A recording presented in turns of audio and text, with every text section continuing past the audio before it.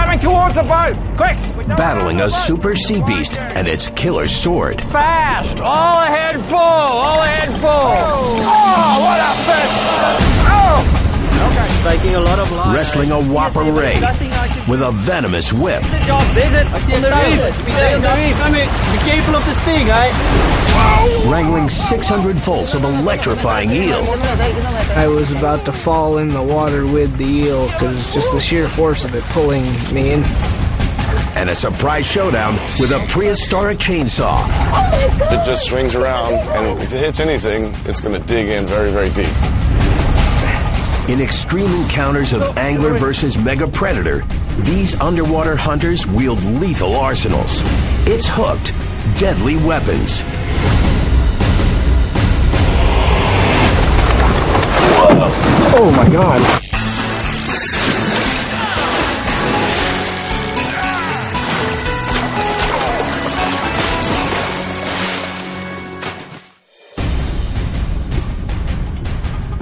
Super predators rule the depths with extreme and dangerous adaptations.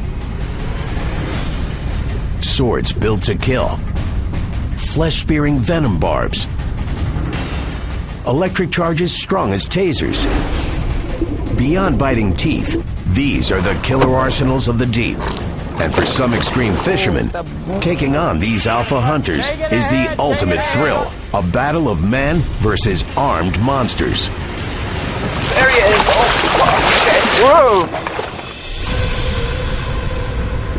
Whoa! The ocean's alpha hunters have ancestors ripped from science fiction with deadly weapons to match.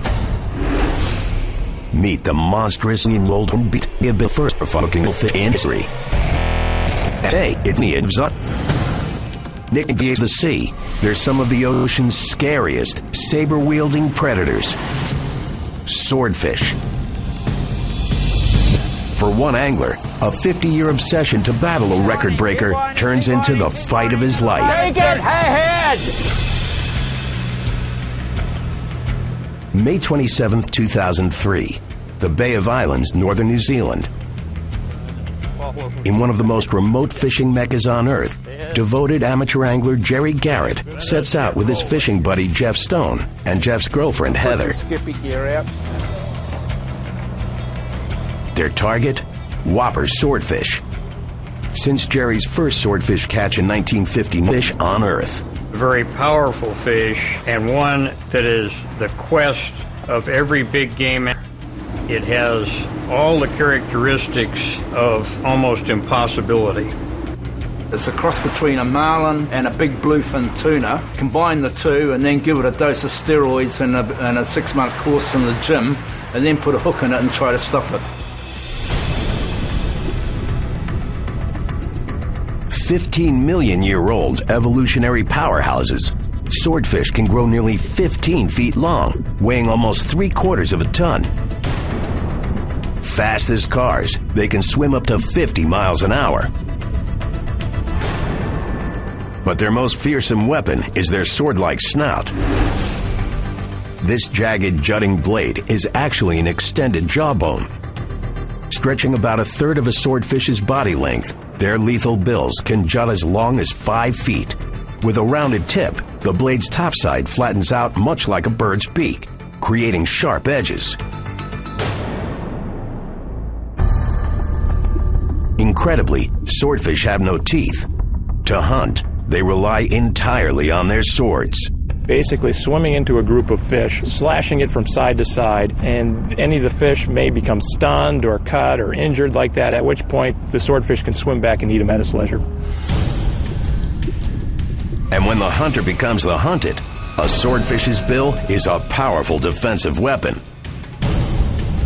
If you're a shark trying to attack a swordfish and you're getting slashed and stabbed at, then you're going to think twice about attacking.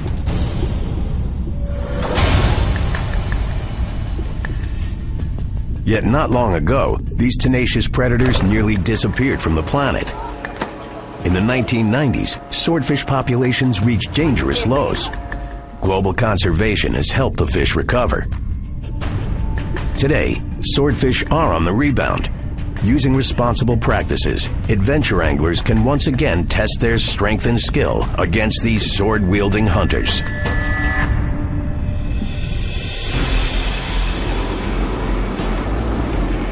Now, in the boat, Jerry Garrett and his team head deeper into swordfish territory. Come on, you old bugger, get the thing in. They catch local skipjack for bait. You ready? Ready. To reach a swordfish lair, Jerry targets an area more than 1,500 feet below the boat. You're getting close to the stern, Jeff. Give us a yell when you get to 500, Doug. How deep is it on the gauge? 500. We've stopped. Something's happening. Okay. He feels a powerful tug. I got him hooked now. It's a bite. I lost all the weight. From the weight and pull of it, Jerry thinks it's a swordfish. Pull his drag up and make line. The angler jumps into the fighting chair. Fast! All ahead full! All ahead full! This is getting awful close to Heather works frantically trying to get baited lines out of the way. Okay, let's get this other bait up out of the water. But the catch has other plans. Something's wrong. I don't have enough weight on it. It's coming towards the boat. Quick, we don't want it under the boat. Take it ahead. Take it ahead. I've got the other line out of the motor. Take it ahead. Wayne, come on. Jerry's plan is to tire the fish. Yet as he fights, the angler worries the fish may tire him. The fish was very strong. The difficulty of landing them after a period of time, having the stamina to stay with the fight. Stamina is only one of Jerry's worries. At any moment, the fish could slash the line with its blade. The leader is, of course, very taut at that point because of the amount of pressure that I had on the line. So it made an easy target to be sawed through. Keep going, Jerry. Keep going. Keep going. As the fisherman fights to stay hooked, he has no idea how big his catch is. Jerry and his team manage to keep the taut fishing line intact. Okay, we got the double. Yeah, he's giving it up. He's just floating it. He's just sitting there. But now, deep into hour 13, Jerry's struggling to stay alert. Incredibly, the exhausted angler reels against the fish for another hour and 20 minutes. He still hasn't had a glimpse of his powerful opponent in the flesh. Then, in a sudden burst, an enormous sword slices through the water. Holy guacamole, what a fish! The team is stunned. Oh, what a fish! It's the biggest swordfish any of them have ever seen. Keep going. We're almost to the nylon. Its slashing weapon is close enough to touch. Give me the gaff, Heather. Give me the gaff. Okay, give me the gaff. Give me the gaff. Holy guacamole! That's when things were very exciting and yelling, and I got out of the chair, unbuckled myself from the fishing tackle, and grabbed the sword. Grabbing hold of a swordfish bill is extremely dangerous. In addition to flesh-cutting bony edges, swordfish bills are covered in septic bacteria. Jerry's ultimate catch is in reach. But the real battle against the swordfish and its deadly weapon has just begun. The fish swung the head and knocked me across the cockpit into the side. Got it. Oh! I just sat there and said, oh, I'm not going to try that again. Seeing it up close, the whopper billfish stretches longer than a surfboard. He's big, all right. Jerry thinks it may be a record breaker. Let's get out of here. But it's too large and dangerous to pull on board. Yep, plugging it off. The team decides to tow it to the nearest harbor. Steaming into their home port, Jerry's 50-year obsession is at stake. We came into the wharf with my flag flying that I bought in 1959 when I caught my first swordfish. And we proceeded with the weigh-in process. The catch stats are stunning. The swordfish weighs 813 pounds, stretching 12.8 feet long. It's a world record. To be able to actually land one of some size is a feat that very few worldwide big game anglers have accomplished. 14 hours and 20 minutes behind those controls is really a lot longer than I wanted to be there, but just great. Just mind-blowing.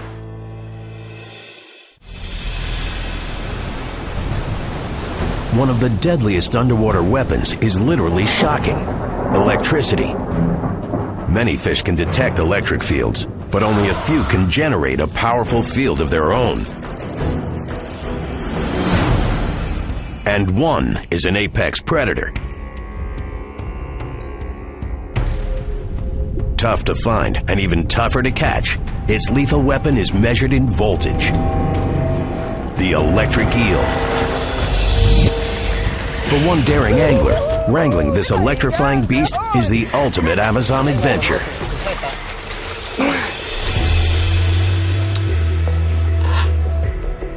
May 15th, 2010, Amazon Basin, Peru. Deep in the rainforest, Anthony Giardinelli runs an expedition lodge. Anthony leads clients through the untamed jungle. But for him, one of the most extreme tests of skill is the hunt for the electric eel. Randy, desata la soga. Vamos a agarrar este pez eléctrico.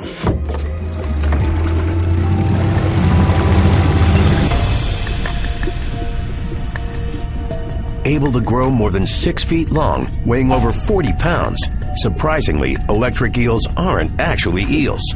They're part of the knifefish group, species named for their sleek blade-like bodies. Yet in the jungle, these elusive, electrifying predators are more often mistaken for killer snakes. If you're not looking really good, if you're not really close and you see it, you could easily confuse it for something like an anaconda.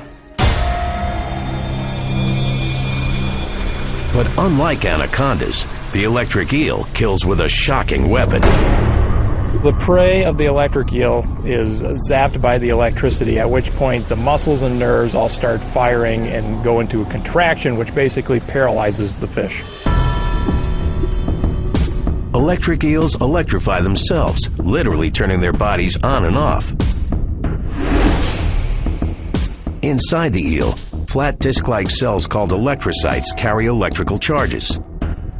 To activate them, all it takes is the right conductor: salt. By controlling the levels of salt coursing through their muscles, electric eels work like living batteries. The bigger the beast, the more lethal the charge.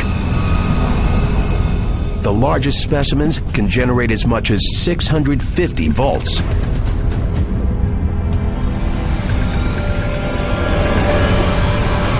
Wielding their weapon like a taser, electric eels stun fish, amphibians, even birds, and small mammals.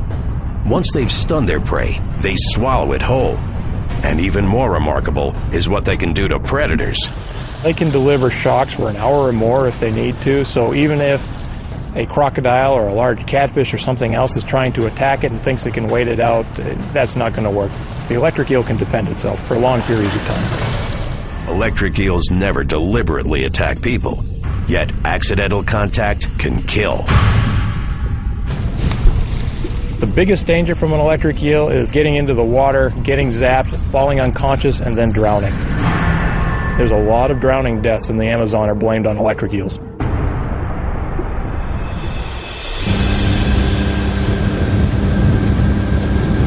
For Anthony and his co-worker Randy Kawachi, the thrill of the catch outweighs any danger.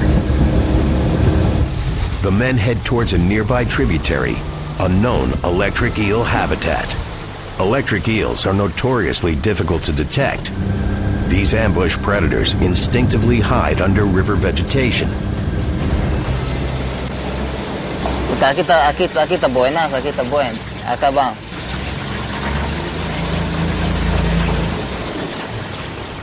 The team locates their target spot. But to position themselves, they have to hack their way with a machete.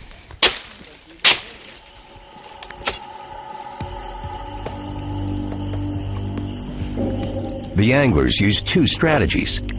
They lower the bait under dense plants, and they agitate the surface to attract attention. But hours go by with no bite.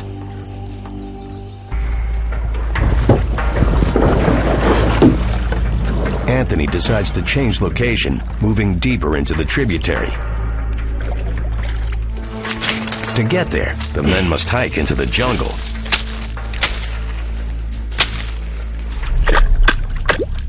At a secluded stream, Anthony and Randy bait and tickle the surface with their fishing poles. Randy, no hay nada por ahí. Nada todavía. In a sudden rush, a fish bursts out of the leaves and grabs onto Anthony's hook. Gigante, peje eléctrico. It's a giant electric eel. Tiene 2 metros, Randy. Randy, ven. Come on. The electric eel has an extraordinary fighting strategy. The other fish swim away with the hook in their mouth going away from you. This was corkscrewing away with his head here pulling out, and it was just very strong. Many fish can undulate their bodies, but this Amazon giant can actually contort itself like a rope. When it found some trees that were still in the water, it would wrap around the trees and use that as leverage to keep pulling away. It felt literally like you're tugging with another rope. With so much dense vegetation, the line could easily sever or tangle. Anthony has to reel in the catch as fast as possible.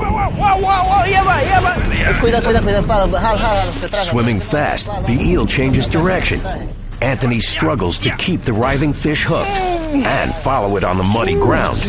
To ward off an electric charge, the angler wears protective rubber waders. But in the slippery mud, he must be careful. He's only 5 feet from the agitated eel. As the fight continues, if Anthony falls, he could get zapped by 600 volts. Just the sheer force of it pulling me into the small channel. I was about to fall in with the eel. Struggling against the fish's corkscrew pull, the fisherman manages to secure better leverage on drier land. Anthony uses all of his energy to reel the beast up and out of the water.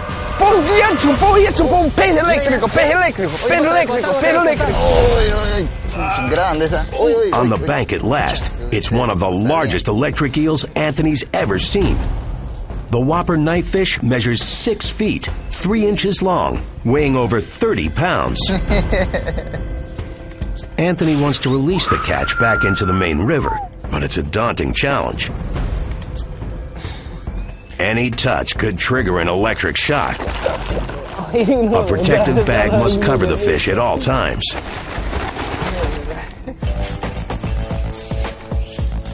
As a further precaution, the men hang the eel from a stick.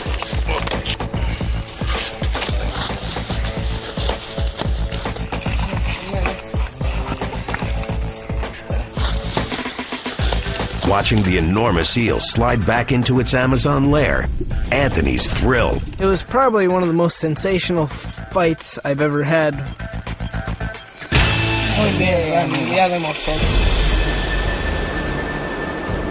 In a fearful legacy of armed fish, one of the most ancient is a 300-million-year-old shark,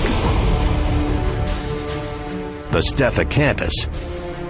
This spiked fin may have been a terrifying ramming and thrashing device. Today, another fearsome shark is the ocean's ultimate kickboxer, the thresher. Its deadly weapon? Blunt trauma. Come on, Steve! But one tournament team is determined to battle a thresher shark in the flesh in an extreme showdown of man versus sea beast.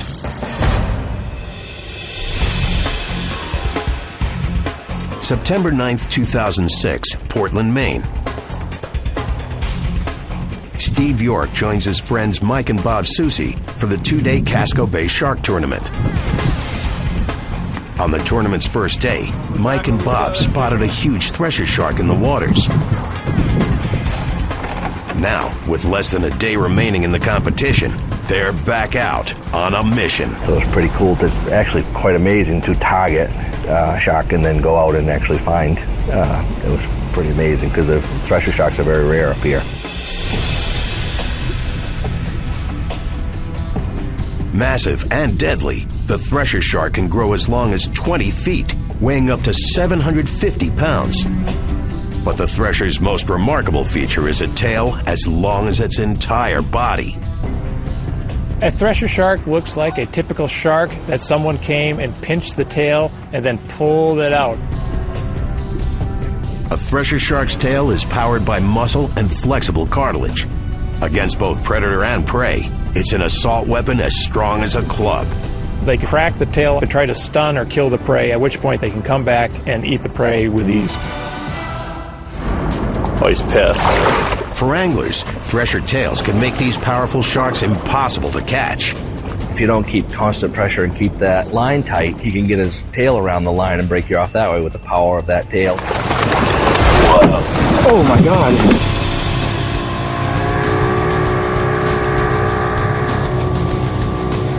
The Casco Shark Tournament team is determined. On board, Mike Susi throws right chum into the water.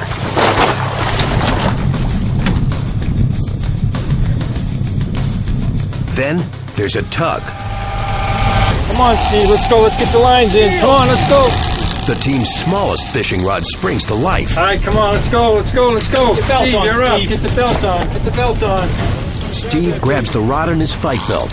Immediately, the angler fears he's in trouble. The gear is no match for the beast.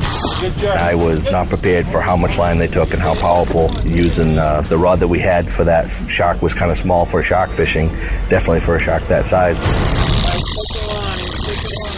Steve can only guess what kind of shark he's hooked. Blue sharks are the most common off the Maine coast. Yet the catch isn't behaving like a typical deep-diving blue.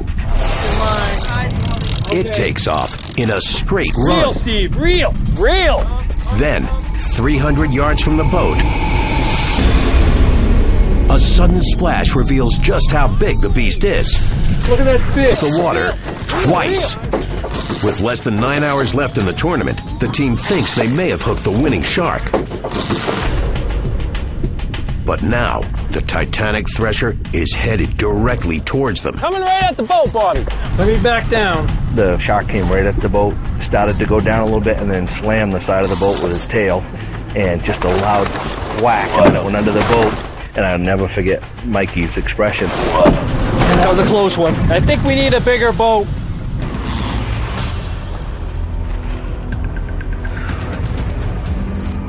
Two and a half hours into the fight, there's a problem. The bait is sliding up the line. Bait on the line, bait on the line. Steve, we got to get the bait off that line. All right. Bobbing at the surface, it's attracting other sharks. If a hungry shark bites through the line, the catch is lost. Brian. The team needs to cut the bait loose with a knife. One wrong move, and they'll lose the giant thresher and the tournament.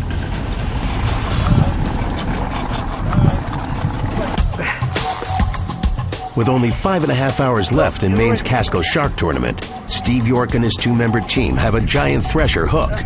It could win the contest.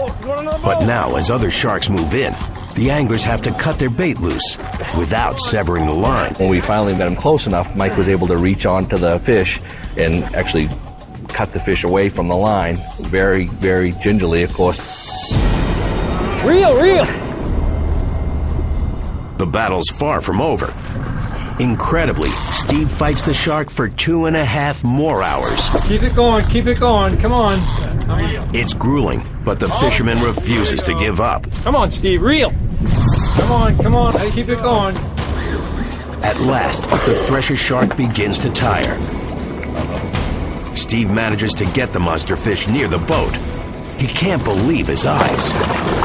I'd never seen one until that day, so it really gets your attention when you see it coming out of the water so big.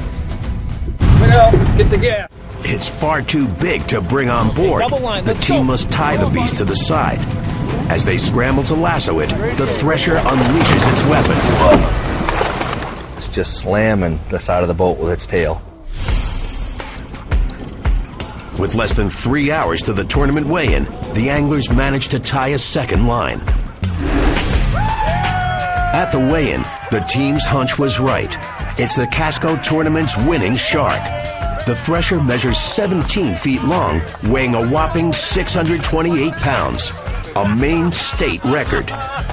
When we get to the scales and found out how much it really weighed, you could have knocked me over with a feather. I just wasn't prepared for that. It was great.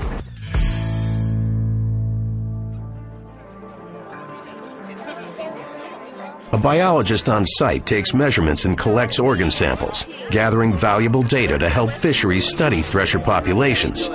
Heavily regulated tournament catches are few and far between. The real threat to sharks worldwide is a practice known as finning. You catch a shark, you cut off the fins, the shark may be dead or alive, it doesn't always matter, and then you keep the fins, and they command a very high price in certain markets for shark fin soup.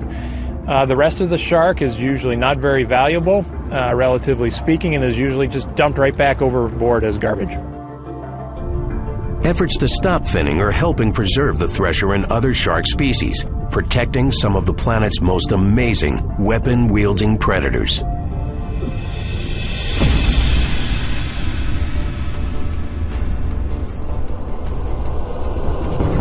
Among the ocean's armed hunters is an ancient beast with a venomous whip. The stingray. One daring angler is determined to battle this poisonous beast from shore, even if it means risking his life.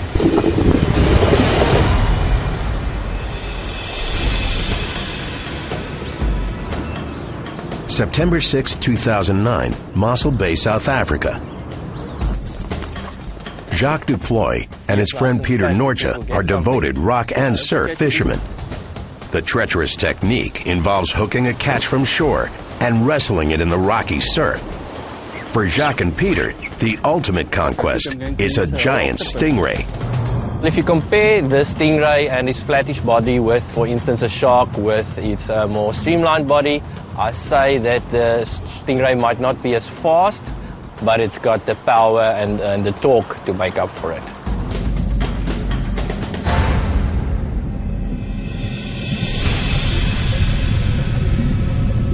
Lethal ocean flyers, hunting stingrays skim the sandy floor, sucking up prey with stealthy speed. But don't let their grace fool you. These prehistoric shark cousins are some of the ocean's most powerful behemoths. One of the biggest is the short-tailed stingray. It can get up to 7 feet across, 14 feet long, and weigh up to 800 pounds. And it's arguably one of the largest stingrays on the planet. To avoid predators, the stingray burrows into sand.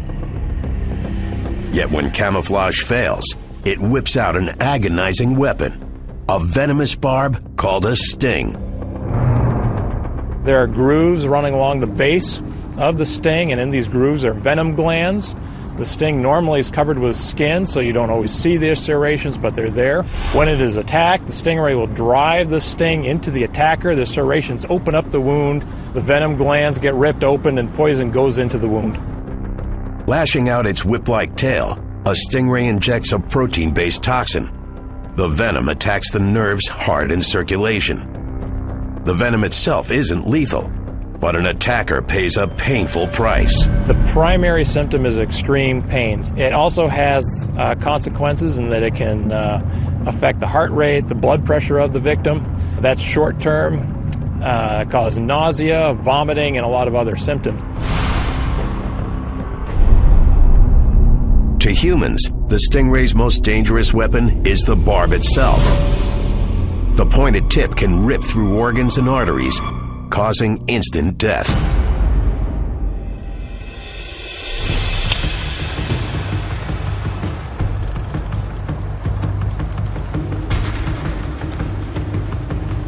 Now, on shore, Jacques and Peter set up their fishing gear. Peter, I'm going down to cast. I'll see you now, eh? Okay. One of the biggest rock and surf challenges is the cast. We have to make a cast of a minimum of 100 meters to allow us to get into the zone where fish is feeding. The men set their rods and scan the water, manning their lines in the sweltering South African heat. Now it's quiet now. I hope we get another pickup. It's very quiet.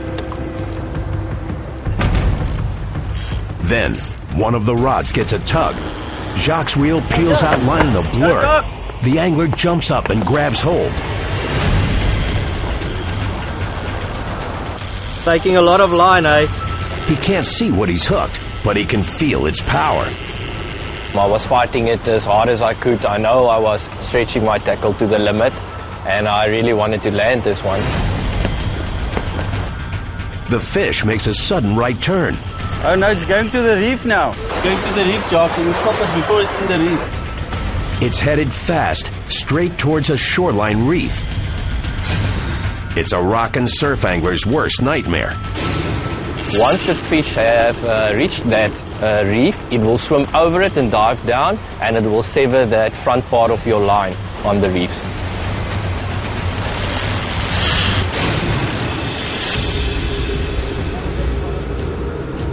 Jacques stops the spooling line at 650 feet. He hopes a tight leash will keep the fish from swimming over the reef. But Jacques miscalculates. Jacques, there's it. Where's it? Where? I see a tail. I see it there, but it's nothing I can do. It's a huge tail. I can see it. I can see it's on the reef. It's already on the reef.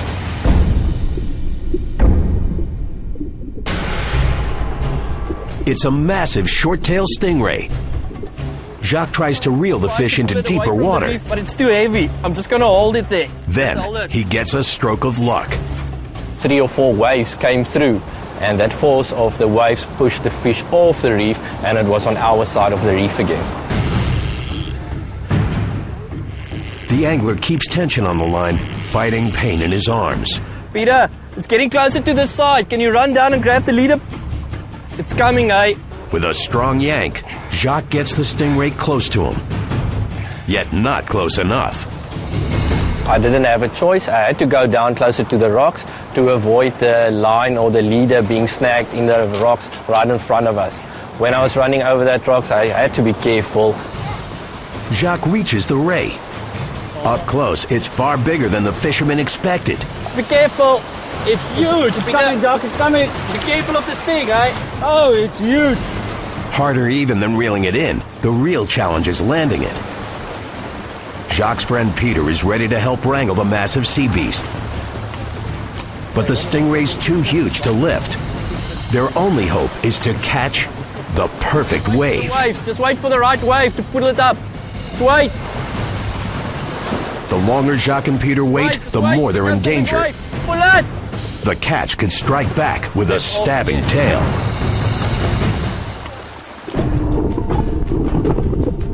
With a giant short-tailed stingray corralled in a South African reef, Jacques Deploy and his friend Peter Norja try once again to wrestle the fish ashore. At all times, they keep the ray's lethal weapon in sight. Gathering their strength, riding the waves, here comes a big wave. The men manage to get the stingray to shore. Pull it! Wow, it's huge, eh? That's a beautiful fish, huh? Your first one. It's my first one. At first we were in awe. We look at this fish because we didn't realize it was this big while fighting it. We knew it was a big fish, but we haven't seen one like this before, of this size. Jacques wants to release the fish safely. He knows time is critical. The men take fast measurements. The giant ray stretches over 6.5 feet. 0.1 meter. To calculate weight, the anglers submit measurements via text message to a fish database. Minutes later, the results are astonishing. Look, it's a nice fish, Jacques. Well done. Well done. The ray weighs 575.4 pounds. It's the largest stingray ever caught in South Africa. Working quickly, Jacques and Peter use the waves to nudge the mammoth beast back into the Indian Ocean. Short-tailed stingrays aren't officially endangered, but catch and release helps protect their populations for future encounters of man versus whopper, whip-tailed ray.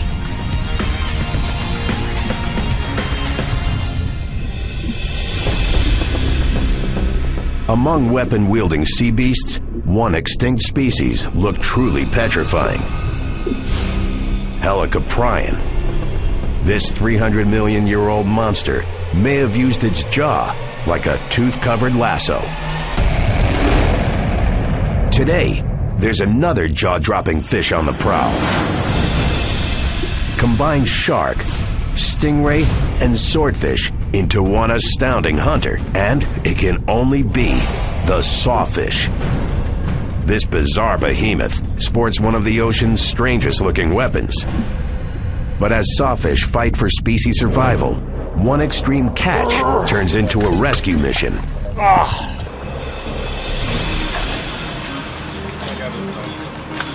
May 26, 2009, Fort Myers, Florida. Eddie Alsop, his wife Jessica, and friend Matt McCarran are fanatic amateur anglers. They usually catch local fish like tarpon, but today they're about to encounter an elusive, ancient beast. I've been here my entire life. I've known lots of people that go fishing, and there's only a handful of people that ever have seen a sawfish. Meet a mega predator that dates back 50 million years.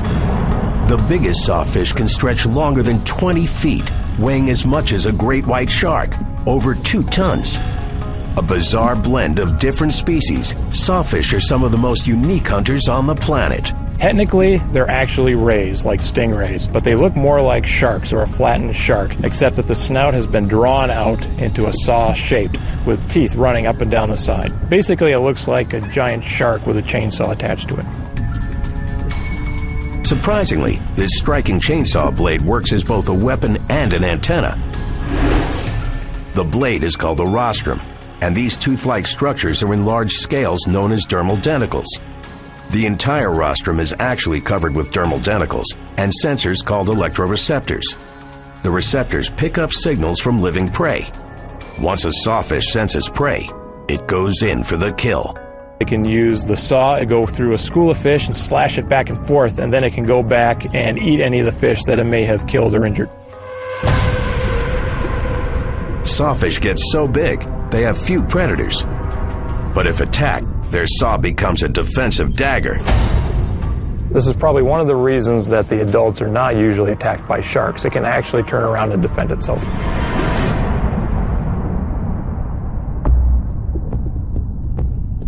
Yet these prehistoric survivors are highly threatened. Listed as critically endangered, in the last century, it's estimated the world's sawfish population has declined 95%. The greatest danger to sawfish are actually fishing nets. Because of all the teeth, they accidentally swim into the net, get all tangled up, and it is incredibly difficult to get them out because they're big, powerful fish thrashing around. And usually the sawfish doesn't survive the encounter, at least historically, because it was just easier and safer for the fishermen to kill the sawfish. In the U.S. and Australia, it's illegal to catch or kill sawfish. To help populations rebound, biologists are in a race to understand sawfish behavior and migration. Fishermen are instructed to report any sawfish encounters and to cut the line free immediately, safely releasing these endangered predators at all costs. But as these Florida fishing buddies head out on the ocean, no one's expecting a sawfish encounter. Jessica and Matt have landed a few tarpon, and now a large hammerhead shark is circling. Wow, look at that. Look at that hammerhead. Oh my God, it's huge. Huge. Awesome. Fish on, hey, fish on. Grab it. You're up, buddy. Eddie gets a bite. Hopefully it's that big hammerhead. Yeah, it's a big fish. He just went by. Oh my gosh. Yep, I'm gonna need a belt. He assumes it's the hammerhead, but as he straps on his fighting belt, he's shocked at what he feels. We're gonna catch a big shark. Compared to other fish, it was very strong. It was like fighting a Mack truck. The fish is so forceful, it's stripping line faster than Eddie can stop it. The angler has no idea he's hooked a prehistoric predator that's about to wield its weapon. Hopefully it's that big hammerhead. After setting out for a typical day's fishing, Eddie and Jessica Alsop and fishing buddy Matt McCarran are battling an unknown Goliath. I had to put both my thumbs on the reel to stop it from taking all my line off. If it would have run out of line, it would have snapped the line. We would have lost a fish. Eddie's convinced it's bigger than any fish he's ever encountered. As soon as he gains a few feet of line, the powerful whopper yanks it back. He's burning me again. Feels like a big old fish. 30 minutes into the fight, the beast changes strategy. It starts circling, getting closer to the boat. Hey, he's coming around the boat. Here he comes. Coming back around the boat. Don't get hooked up on that motor. Walk to the back. Walk to the back. Good job, babe. Good job. The angler races across decks, trying to keep the fish free from the anchor line and the motor. Here he goes. He's going back to the front now. Then, something strange happens. It went down and laid on the bottom, and I really had a hard time getting him to move off the bottom. He was like stuck like a big rock. Eddie's baffled. What he thought was a hammerhead is now acting like a stingray. No, the thing's just locked on the bottom right now. I can't get him to move. Bring him up. Eddie's anxious to see what he's hooked. With a massive heave, he reels the catch to the surface. I've almost got him. He's coming up. Oh, we're going to bring this thing up soon. Get the out. Oh my God! It's a big one! It's one of the most fearsome weapons the anglers had ever seen. This giant saw lifted out of the water, and it was huge. It was a monster. It was like a dinosaur pulling a dinosaur out of the water. And if it just swings around, and if it hits anything, it's going to dig in very, very deep. Holy! Oh my God! We need to get this line. They've hooked a Goliath sawfish. This is the coolest thing ever. It's a massive one, too. Comparing the catch to the boat, the team estimates the prehistoric beast stretches roughly 15 feet. Its serrated saw blade alone jutting 4 feet. Holy! The saw itself is very impressive, and it's very dangerous. It's just like a shark's tooth sticking out sideways. Oh my gosh! Wow. He is amazing! Oh my God! The anglers know they must release the sawfish swiftly and safely without landing it. But to do it, they have to tangle with its weapon. I touched him, man. Here's these pliers, Jess. Hand him the pliers. Matt grabs a pair of pliers and gets as close to the sawfish as he dares. Cut that. You gotta use the side thing. Jessica and Eddie watch Matt's every move. I didn't want nobody to get hurt, so it was very, very scary. Matt targets the fishing line at the base of the saw blade. With a fast flick, he severs the line. Good release. This guy's gonna go live another 100 years. Oh my God! I don't even know. The sawfish swims free. Oh my God! Holy cow! Oh my God! The coolest thing about catching a sawfish is to let it go and watch it swim away. That is the coolest thing. For the three anglers, battling the prehistoric predator was unforgettable. Few people on Earth have ever seen a sawfish or its phenomenal weapon in the wild.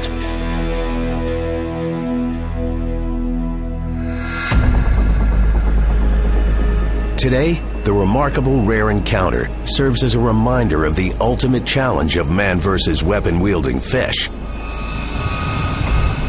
Human development, climate change, overfishing, and pollution threaten these amazingly adapted alpha hunters. So the key to saving these remarkably designed fish is doing research to figure out what the problems are, what's impacting them, driving their numbers down, and then saving their habitat so they have a place to live, and then trying to put into place some type of regulations to curb overfishing so that we're not overharvesting them.